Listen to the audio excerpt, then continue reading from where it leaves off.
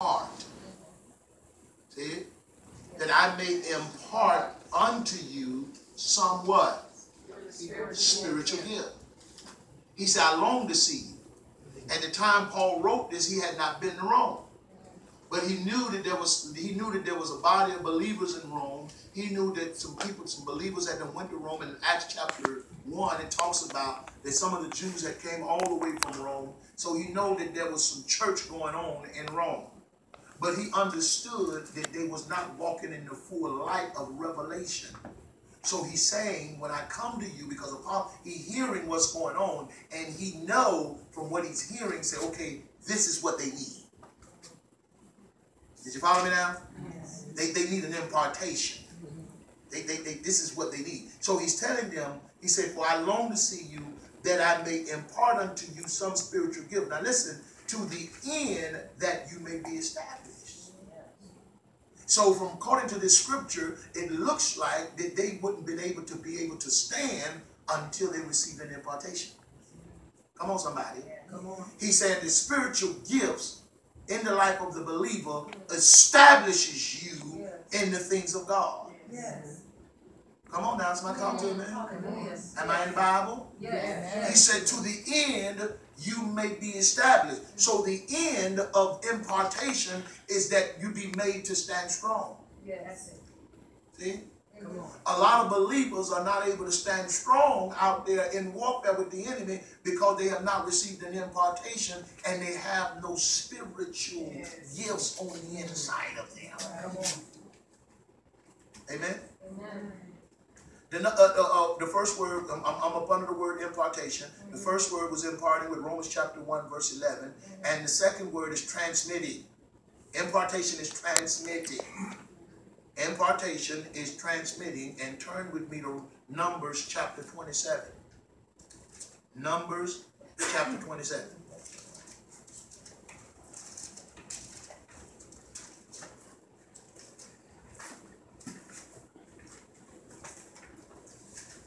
And I'm gonna try to move real fast, but I wanna be able to give God the truth. Numbers 27. Go to verse 18, and then turn to Deuteronomy 34 in your Bibles, verse 9. Numbers 27, verse 18, and Deuteronomy 34, and put your finger on verse 9.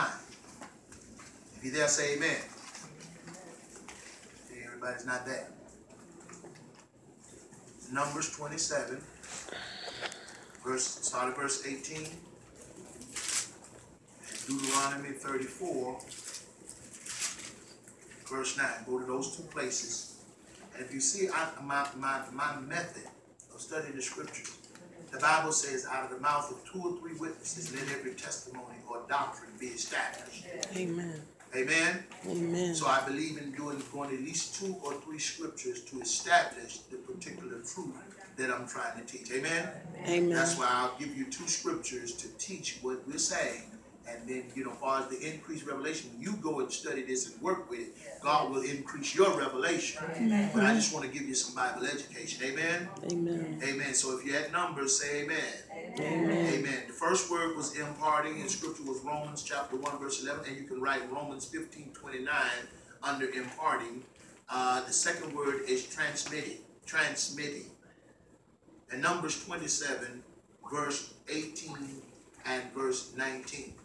And this has to do, I'm gonna go to verse 15. Amen. Yeah, I'm going to go to verse 15. I'm going to read on down to verse 20. And said, and Moses spake unto the Lord, saying, let the Lord, the God of the spirits of all flesh, set a man. Somebody say, set a man. Set a man. Set a man over the congregation, which may go out before them, and which may go in before them, and which may lead them out, and which may bring them in. That the congregation of the Lord be not as sheep which have no shepherd. That's the problem I have with people talking about they don't need to be in a church. And the Lord said unto Moses, take thee Joshua, the son of Nun, a man in whom is the Spirit, listen, and lay thine hand upon him. Did you see that? Yes. And the Lord said unto Moses, take thee Joshua the son of Nun, a man in whom is the Spirit, and lay thine hand upon him, and set him before Eleazar the priest, and before all the congregation. Listen, and give him a charge in their sight. And thou shalt put some of thine honor upon him, that all the congregation of the children of Israel may be obedient. Go to Deuteronomy 34. I'm going to come back there and go into that text. But I want to read both scriptures to you. Deuteronomy 34, verse 9. If you're there, say amen. Amen. And Joshua, the son of Nun, was full of the spirit of wisdom. For Moses had did what? Laid his hands upon him, and the children of Israel hearkened unto him, and did as the Lord commanded Moses. Now, in these two verses, this is the way it goes. Moses now is in old age, and in Numbers, it is believed that at this time he's getting ready to die. But Moses understood, listen now, that the people needed a shepherd. Even though Joshua was Moses' right-hand man, even though Joshua was one of the two, him and Caleb, that did not fall with the 12 and went into the promised land and said, we are well able. Even though the Bible says that God spoke concerning Joshua, that he had another spirit with him, that his spirit was not like the 12 or the other 10 spies. Even though God spoke good about Joshua, he was Moses' right-hand man, he was a great warrior, but yet that did not qualify him to become a pastor. Even though he was Moses' right-hand man, that, come on. I know some of the churches are falling because the pastor or the bishop didn't put his partner there. He done put his cousin in position. He done put his son in position and may not have the call of God to get it done. Come on now. I said I come to equip you. I ain't come to put no rebellion in. I said I come to equip you. You know, these are a lot of the problems that we're having is because you, and it's on television. I see some great ministry, even though, you know, their sons are stepping in position, can't teach a lick. Say so. Come on. They don't have the call of God on their life to do it. So Moses, understanding, listen, he loved Joshua. You know, if somebody be with you through thick and thin, you know what I mean? He loved Joshua. That's my right-hand man. But yet Moses showed us that he still, when it comes to the congregation of the Lord, he still needed to go and talk to God and see who God had chosen to lead the people. Yes. Say so. Glory be to God. Right. Yes. Say so. Oh, yeah, Lord. Jesus. Is this good Bible? It is. Yes. He still had to go to God. And this is a principle that all leaders should study and understand. You still must go to God. Because even though they may be your right-hand man, they may not be qualified or gifted to lead a congregation. Yes. Come on.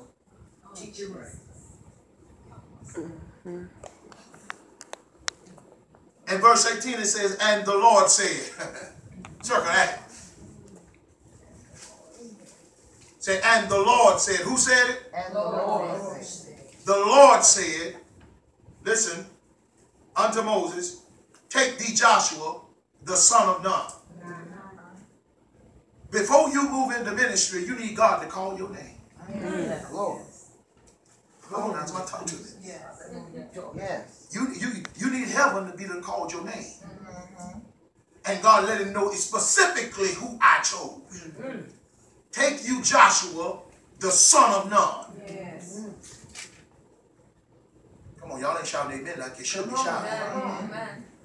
God knows every one of his children. Yes, he does. Yes, he knows what's in the heart of every one of his children. He knows when Moses gave the outline, Lord, which may go out before them, which may go in before them, which may lead them, listen, which may bring them. Go out, come in, lead and bring them. Which man qualifies for that? Your son may not qualify for that. Your wife may not qualify for that. Your brother, your uncle, your cousin may not qualify for that. You must seek the face of God and let God choose who he says will qualify for that. That's right. That's it. Come on. That is it. Good And God knows their name. Yes. Yes, he does. And he'll tell the leader. Yes. Am I making sense? Yes. Yes. And now listen to what God said about it. Now all of this good stuff about Joshua, it still had to be spoken to Moses by the Lord. Yes. So when he called his name, then he described it. A man in whom is the Spirit. Did you get that? Yes. The Spirit to get the job done. There's a type of spirit that a preacher must have or a leader must have that God can trust you. You know what I tell people, and a lot of people don't like to hear me when I say this in preaching. I've had debate with preachers about this. You know what I tell them? They say, God know everything. I said, yeah. But I said, but you have to convince God that he can trust you. Yeah, that's right. Yeah. Yes. Amen. Amen. Yes. See, some people get called, but they never make it to the chosen.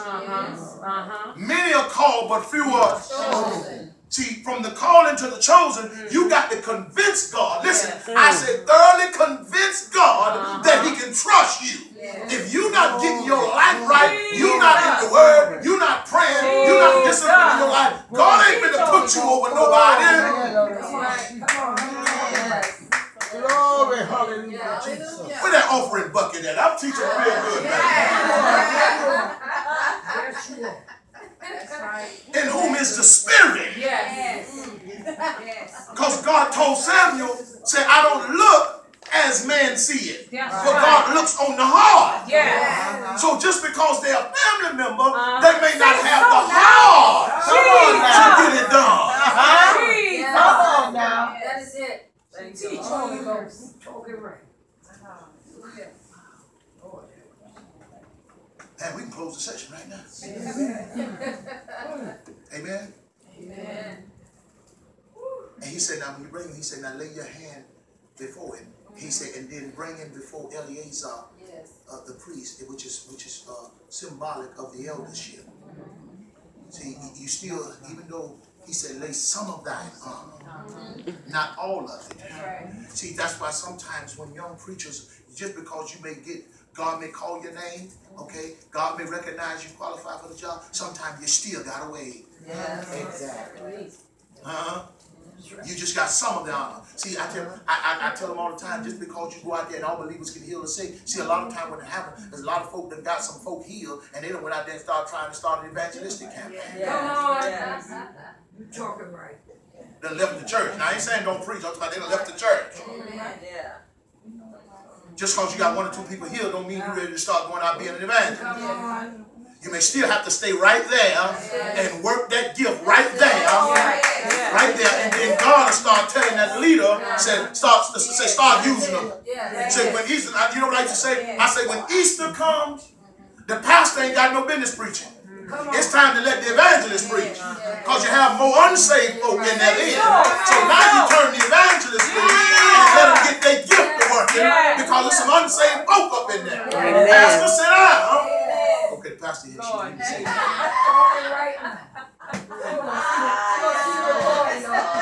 She gonna get on me. That's my girl. I love to tell her that she's with. But I'm making sense to you.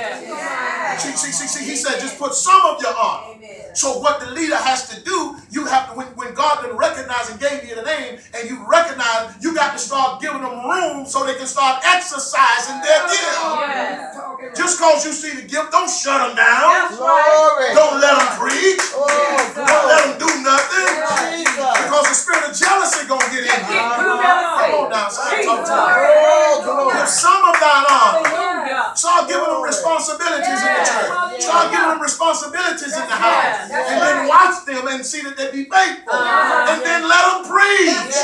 That's it. Come on, you talking about. Come on now.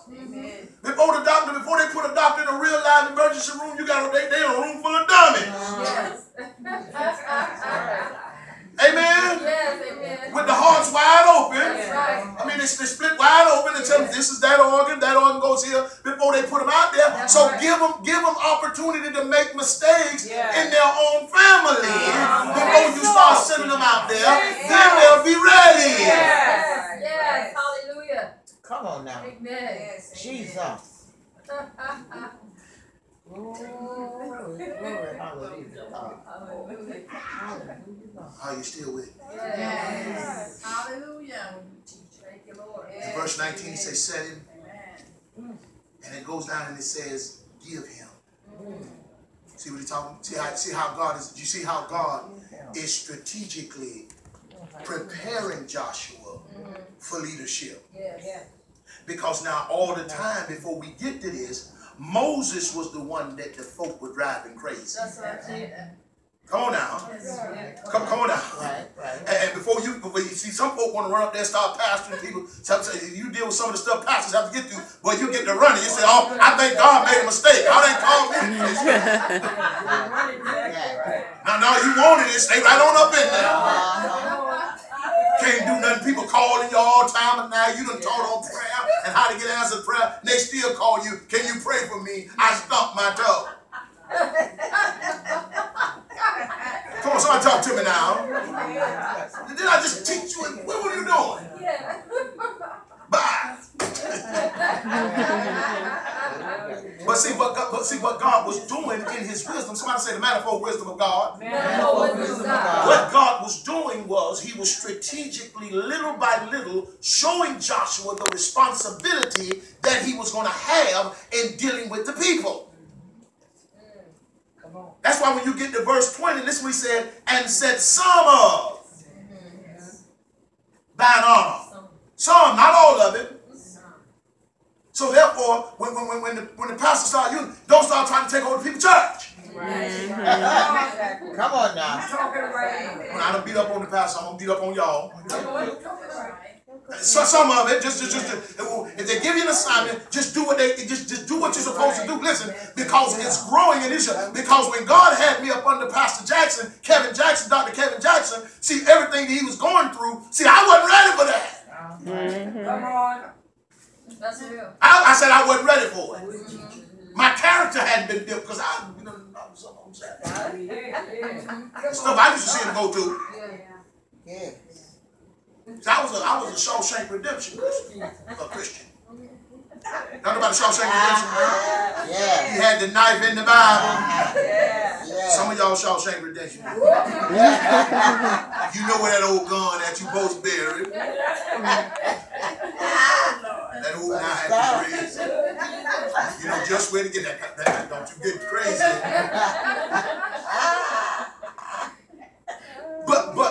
But as I begin to deal with him, come to eldership meetings. See, because now before then, I was in none of the eldership meetings because I wasn't there.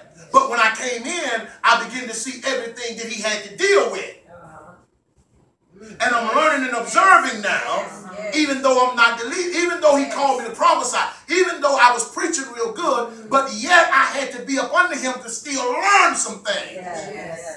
I had to learn how to be the buffer that I once disagreed that he shouldn't have been. All right now. All right. Yes, it is. I told you earlier, he said he was a buffer. Yeah. I was against him being a buffer because I couldn't understand it. But once I got there and God began to grow me progressively, I see that I also had to become a buffer because there was a congregation that had many denominations. And I wanted to get everybody, not just the Pentecostals. Yes. But I would have never learned that if I would have rebelled against God's charge to me to be submissive. Come on. When I became submissive, I was able to learn now. So when God began to use me in a great capacity about 3-4 years later, I was able to be successful in my position. Amen? Set him before, give him a charge, and thou shalt put some of thine honor. I want some people to see the reason I'm highlighting certain phrases is because I want you to mark your Bible up. I don't know about you Christians that their Bible ain't marked up. That's right. Mark it up. Even if you don't read it, just mark it up and fool some folk. Don't just let folk look in there and see your Bible. It look brand new the day you bought it, 5 years ago. Come on. I tell the person, I say, all you got to do is just give me your Bible. I can tell you the man. If that Bible broke up, that's the sign of a broke up life. Come on now. Come on now. When you see that Bible that been worn and torn, that's somebody been working in that Bible. That Bible been working on them. You better say Come on now. That's somebody been sitting at that Bible. I look at your Bible. You've been saying 10 years, your Bible still look new. Your pages still sticking together. I rebuke you.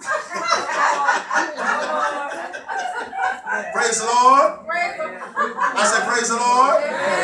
See how I built you up and then I gave you some correction?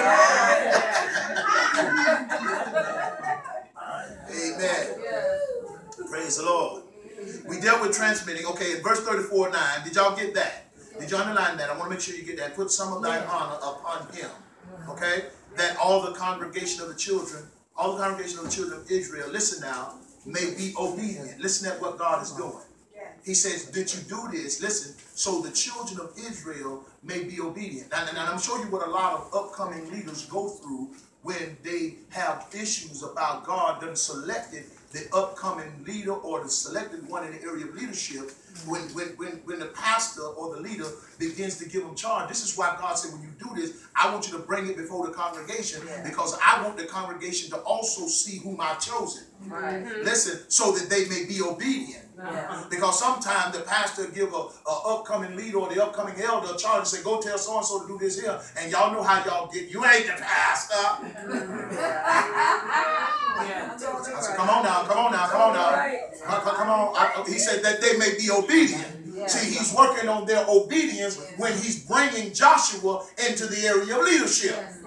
He said, put some of your honor upon him, give him a charge, let the people see it. So if they come and say, pastor told me to tell you this, or if the pastor set a person over in an auxiliary in the church, or set up one of the leaders in leadership of the church, and if they tell you what to do, if it's within fines of the vision, just go on and do it. Don't talk about the pastor ain't told me, and then don't get on there and call the pastor, pastor, did you tell so-and-so to tell me this?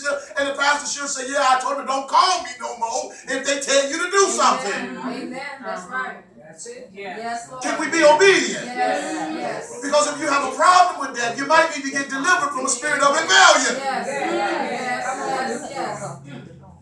Always bucking up against leadership. It's a learning process for you. It is.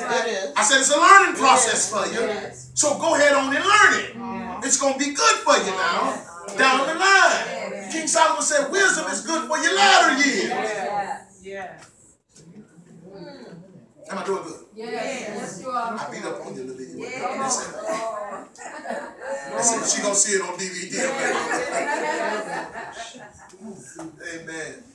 But are you understanding what I'm saying? Yes. So this is what God is doing, as he told Moses to lay his hands on Joshua. He done called out the name. Moses done prayed. God told Moses exactly who to choose, and then God told him what to do, how to impart some of his honor and some of his wisdom on him. Turn to Deuteronomy 34:9 and we'll get that. If you're there, say amen. Amen.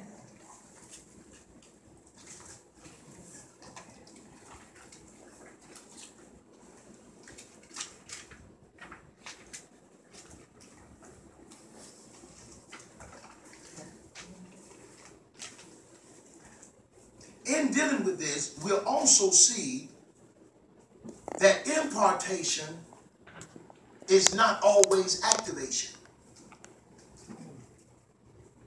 There is a distance. Impartation is not always activation when it comes to leadership. Even in certain manifestations of the gifts, it still takes time. Are you with me? In Deuteronomy 34, verse 9, it says, I'm going to go to verse 38, okay? And that's going to kind of give us what we need. And the children of Israel wept for Moses in the plains of Moab 30 days. So the days of weeping and mourning for Moses were ended. And Joshua, the son of Nun, was full of the spirit of wisdom. How did he get it? For Moses had laid his hands upon him. Listen. And the children of Israel hearkened unto him and did as the Lord commanded Moses. Now listen to what it says. It says, now in Numbers 27, it doesn't tell us, okay, what Moses imparted unto Joshua. Tell somebody, say precept upon precept. Precept upon precept. Line upon line. Line upon line. Here a little. Here a little. And there a little. There a little. The revelation comes. The revelation comes. So now in Numbers 27, the Bible don't tell us that that Moses imparted wisdom into Joshua. It just said God told him to lay his hands on him. Amen? Amen. Deuteronomy 34 tells us what Moses imparted into Joshua, and it was wisdom. Yes. Did you see it? Right. Because more than anything, you can operate in the gifts of the Spirit. You can operate in the power of God. You can demonstrate as if you was Jesus' twin brother. But if you don't have wisdom Glory. and dealing with the people, you won't build them. King Solomon said, by wisdom, what? A house is built. When he prayed to take over leadership, what did he pray and ask for? Wisdom. Wisdom. So the Bible says that Moses imparted wisdom into Joshua when he laid his hands on him. Number C, giving. We dealt with imparting. We dealt with transmitting, Moses and Joshua. Now we're going to talk about giving. In impartation, there's a giving going on. Something is being given. Turn with me to Matthew chapter 10.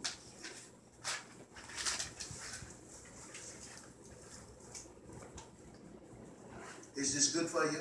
Yes. Is it good to you? Yes, it is. Amen. Praise the Lord. Are you glad you came? Yes. Yes. Amen. Praise the Lord. Matthew chapter 10.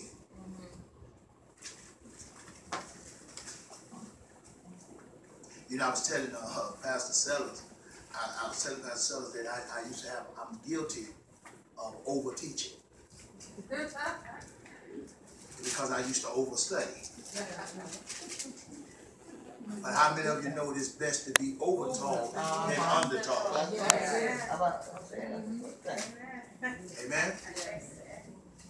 So I'm not going to take y'all through all the scriptures that I studied about this, but I just wanted to give you enough. And let me give you 2 or 3 so that this doctrine of teaching can be established. And whatever God do with it after you go in your own personal prayer time and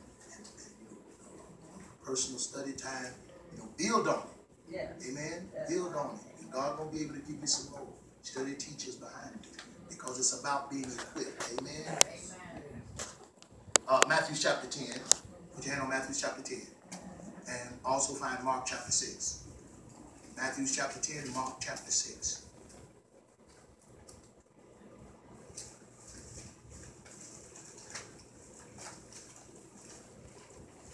Matthew chapter 10 and Mark chapter 6. When you get there, say amen. Amen. Amen. And Mark chapter 10, we dealt with impartation. We're dealing with impartation. We dealt with imparting in Romans chapter 1, verse 11. We dealt with transmitting in Numbers 27, verse and Deuteronomy 34. And now we're dealing with giving. What happens in impartation? There's an imparting.